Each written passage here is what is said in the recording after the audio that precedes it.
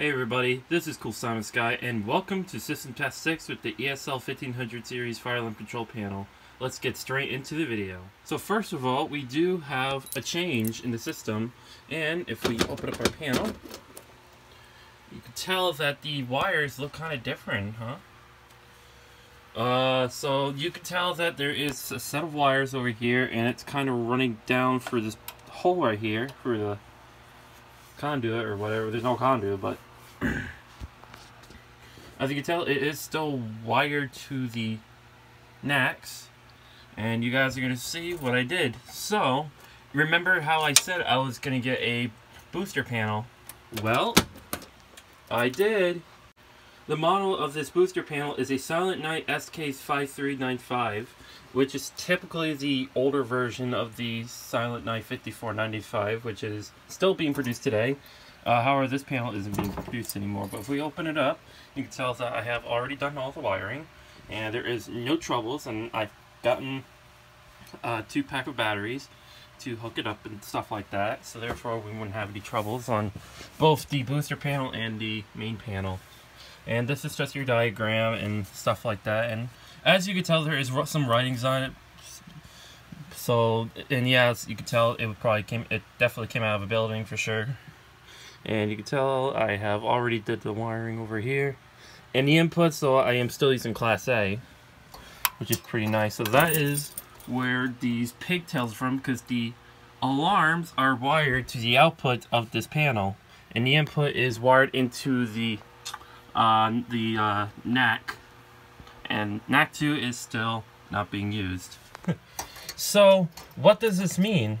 The purpose with this booster panel is it's supposed to provide more NACs to the system and also provide DC current.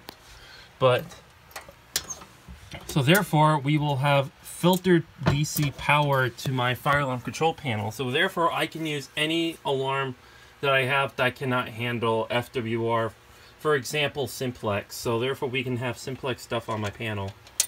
So we're going to go ahead and shut it, and I'll show you guys what I have up on the system. So over here we have the Firelight BG12. This is, of course, the first generation model. You guys have seen this in the system test too.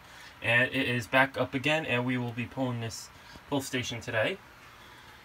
And if we follow through, we have a Wheelock 7002T-24. For those who don't know about these 7002Ts, they are very famous for their strobe skipping. And these were obviously discontinued because of the low candela output on the strobes, and that's why they stopped making them and stuff. I did get this from my school. It was located in the library of my high school, so that's pretty cool. And we still have the same system sensor heat seeker. Well, you can't really see it, but and also over here. And yeah, I know my lights are on. I was kind of listening to some music and jamming out a little bit. But over here we still have the ESL smoke detector, and we have another Wheelock 7002T. This alarm actually sounds better than the 7002T that's in the other room, but overall this also came out from my school. I'm not sure exactly where it came from. I just know there was only one 7002T, but I never knew there was actually 2. But still pretty cool. Below it we have a Firelight BG10L, and it has the key lock. So, fun fact about this pull station and the alarm, these two are a very common setup for buildings that were made in the 1980s and 1990s.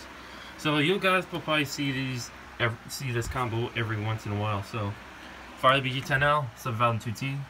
And over here we still have the Gentex GXS strobe. I did not feel like taking it down, so. And in here we still have the same ESL smoke detector, which is probably not going to change for a while. And over here we have the Firelight BG10. This is not a BG10L, this is an actual BG10 with the hex key. In the workshop we have a Notifier MPG12L with the stopper. You guys have already seen this pull station before in my other system tests. Well, actually I've only used this once in system test 1, I think. Yeah, it was the first system test that I used this pull station. And up here we have a Wheelock 34T-24. Unfortunately, I do not have another 7002T. It's the same thing as a 7002T, except it doesn't have a strobe on it. Over here we still have Gentex GXS strobes, and we still have the ESL smokes. And if we turn the light on in here, we still have the other GXS strobe and the sensor heat detector. In this room, I took down the Simplex 29 pull station behind the water heater of my laundry room. I put up the Firelight PG8 to go with the rest of the system. So yeah, just pull straight down. Maybe we'll test that for the last part of the system.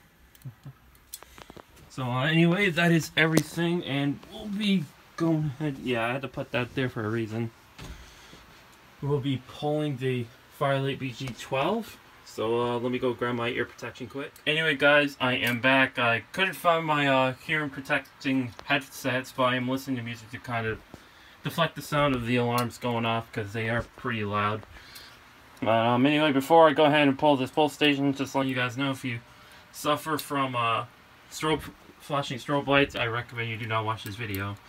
So I'm going to go ahead and unlock the pull station, and okay, it's unlocked. So we're going to go ahead and pull it in 3, 2, 1.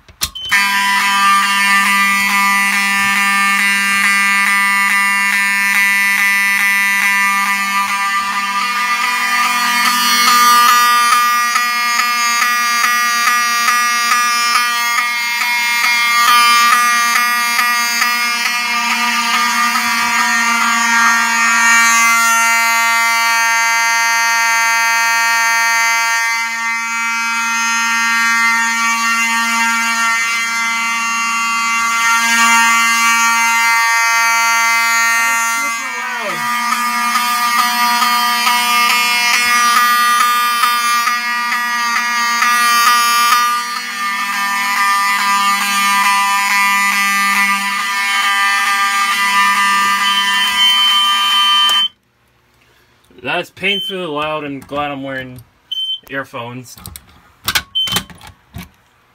Go ahead and reset it.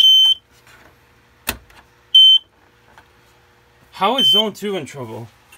I have no clue why every time the fire alarm system gets activated, Zone 2 goes into trouble. I wonder if it's because of the vibration from the 7.2. Well, actually, the trouble came up after I reset the system. So I'm not sure what's going on with Zone 2, really. It has done this a few times, actually, and I'm not sure if it's because the resistor or any of the wires getting loose in this pull station right here. But overall, I'm just gonna keep the panel silenced for now until I figure out what's going on with Zone 2. We're gonna go ahead and activate this Firelight BG10, which is one of the most unreliable pull stations, but we're just gonna use it anyway.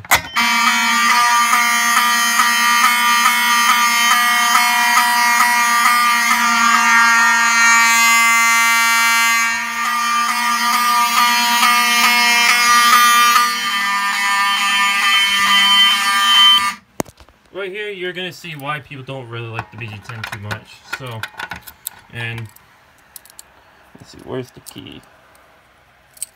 This is a snap-on hex wrench. All right, this is gonna be pretty long, so bear with me, guys. I know this back box is pretty loose too, but there we go. You see the label right here, excessive tightening of Allen head screw to back plate could cause undetectable housing fracture, resulting in false alarm. And this is the reason why BG10s aren't being made anymore.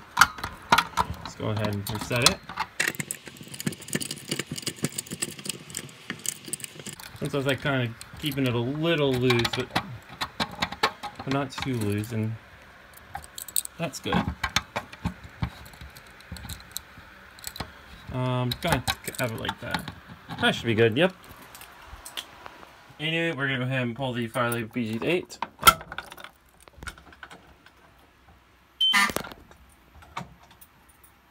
The heck?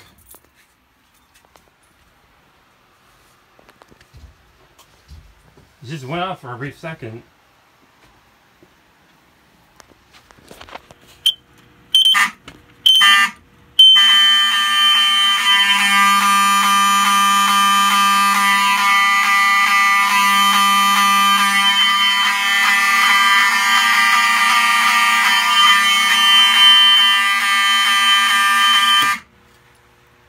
That is so strange.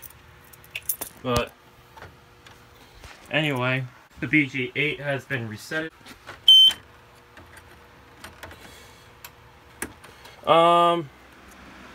So I have zone 2 disabled just to see if there's anything that got loose on this Firelight BG10, and as you can tell, I'm gonna grab my lamp. You can kind of see that the pull station looks wired up correctly. It doesn't seem loose or anything like that. And I just took it out of the back box too. I didn't touch the terminals, but here's a good look at it. You can tell that nothing's loose on it, so it could be just a faulty pull station, but we're gonna go ahead and replace it. So I have replaced the pull station. It is right here, the Firelight BG10L, and I put up my Simplex T, one of my Simplex T-bars. And you can tell system's still the same. All I did was just replace the pull. Oh, so I'm actually going to put this system on walk test. And I'm going to go ahead and set off this pull station and also that detector, and then we'll call it a system test. And let's see, I actually found my magnet. There it is, right here on my well plates. And this is an FCI key. There we go.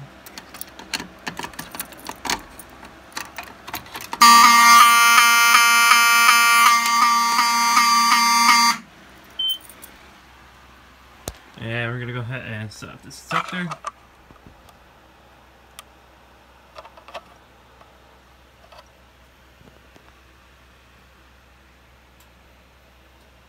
Hold on.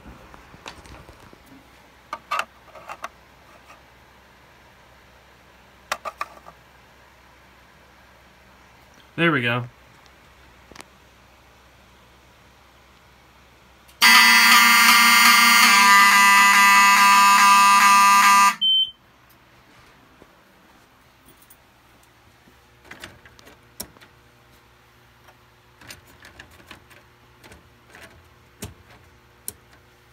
Well, anyway, guys, that is it for System Test 6. Let me know what you guys think of the video. Leave a like and also subscribe. But anyway, guys, thank you all for watching, and I will talk to you all later. Peace.